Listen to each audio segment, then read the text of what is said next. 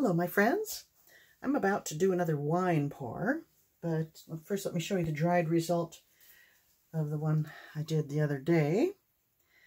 Not yet varnished, but it's got that, the ruby red is metallic, and I think it'll, and the silver, of course, is metallic, so I think it'll look really smashing when it's varnished. Quite pleased with it. Most people want me to leave it alone rather than embellish, and because I'm doing a series of them, I'll probably leave some unembellished and paint a wine glass on one or two, and we'll see which are more popular. So that'll be fun. Today, I'm pouring Chardonnay. Now, the range of color of Chardonnay, I understand, is from a pale yellow. So I mixed up lemon yellow with a lot of white, or white with a touch of lemon yellow is more like it. I have a lovely gold here. These are all Arteza colors. This one is called, oh, here it is. Golden Hour, Pearl Golden Hour. It's just a beautiful pale gold. And then I have to have some contrast because I'm going to have a white background. It's just so light. I've mixed up some pearl copper gold. And yeah, I think that'll be nice. The range of colors in Chardonnays goes from a pale yellow to a honey color almost. So I think this could work. Now, standing by, I have a little deeper yellow in case I need it, and some burnt umber with some of that copper in there.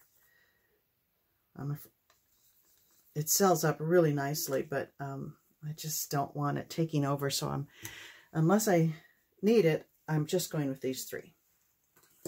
Whoops. So, let's get to it.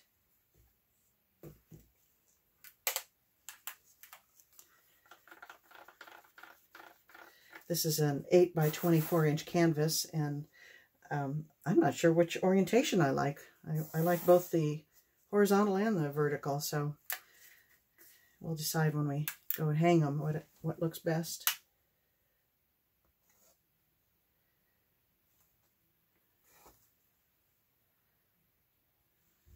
You could see this was a used canvas. I hosed it off, and there was a little remnants of a previous pour on there, but not too much, so I think it's still okay to use. Okay, yeah, might as well.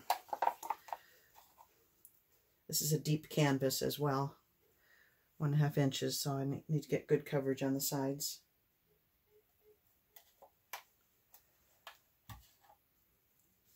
All right, let's move that around.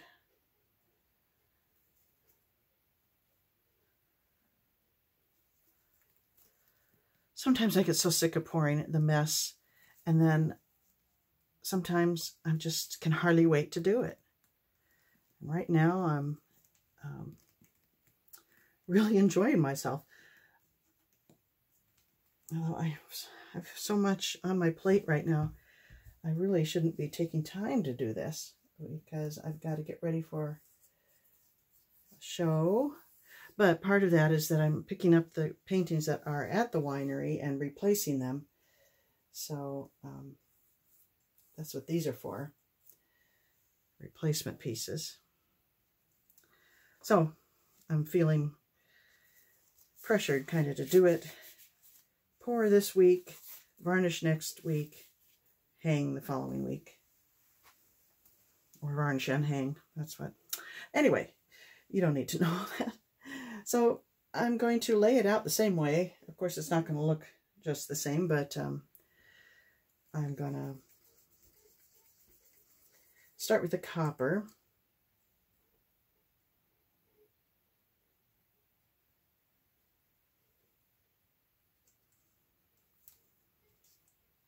I think that may be it for the copper. I think the rest of it will just be these two colors.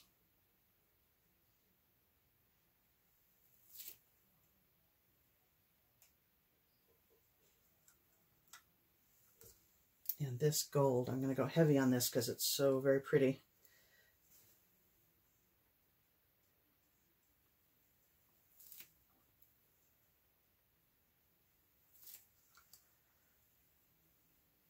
Okay. Now that I've done it, I wish I had gone a little skinnier in the middle.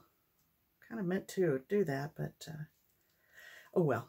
Okay, let's see what happens. Here we go.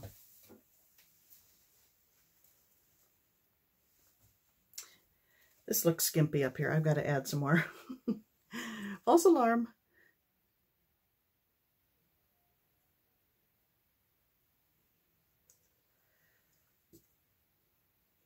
Did I just add the wrong one? Yes, I did. I added the brighter yellow instead of the pale. Oh well. Maybe that'll work out to be good.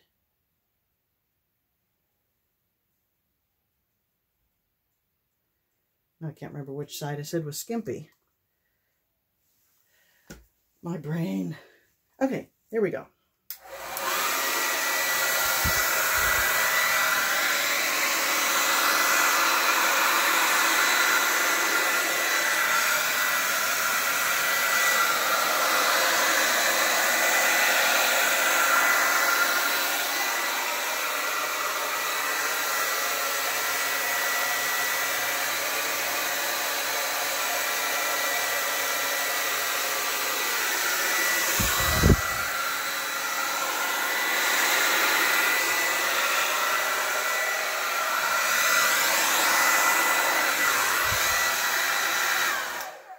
Oh, I think I like it. I think I like it.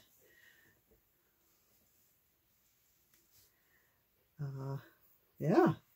Oh gosh, it's selling up nicely here. It's just very delicate and subtle in there, and right in here. A little bit there. Oh, it's pretty. I like it. Gosh. And I'll tell you folks, something about naming your pieces. And a lot of people say, I don't name them. I let the customer name them. Well, I don't think it's that important to have a name.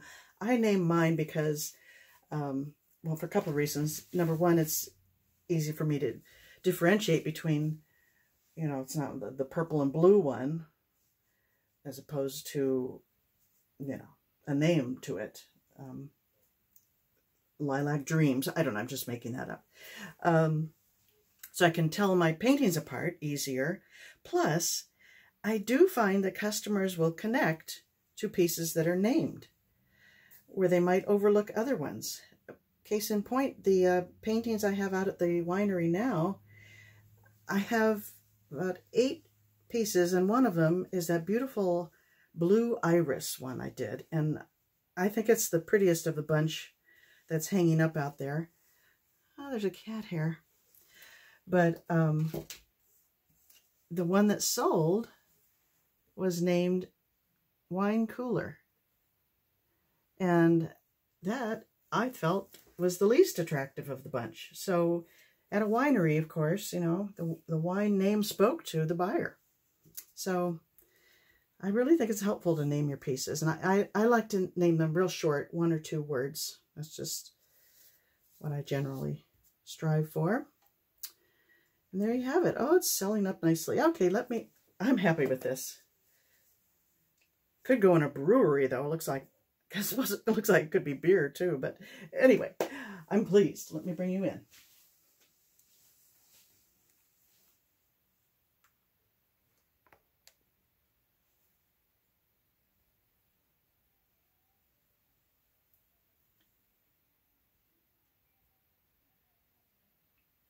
So a little bit of that cell action there and there. I don't know that you can appreciate the gold, the metallic, but it is quite, I'm sorry about that shadow. How can I avoid that? I don't know. There's that subtle selling up over there, but that is all a gold shimmer gold overlay there. That's going to dry really nicely, I think.